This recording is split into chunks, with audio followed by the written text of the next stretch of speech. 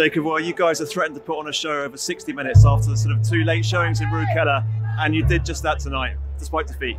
Yeah, I think we probably didn't play the best hockey at the first 2 games. We didn't really put ourselves out what we wanted to put out ourselves. So it was important for us to play today with a bit of freedom, a bit of no fear.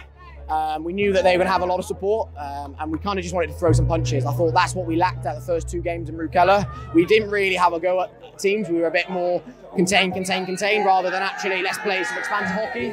So I'm glad that we did that today, but the difference was we probably did it after about 40 minutes and being down. Probably an area to improve now is to make sure we do that from the minute go.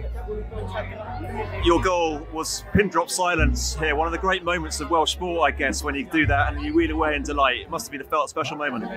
Yeah, it don't happen very often, me scoring, if I'm honest. I got a bit of a nosebleed up there. It just fell to me and I panicked, if I'm honest, and slapped it in, and thankfully it went in.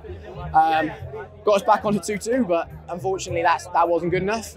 So now we just need to look back now and realise how do we capitalise on scoring, and then actually use that as a springboard to get a further goal and make sure we're not 3-2 loss, we're a 3-2 win.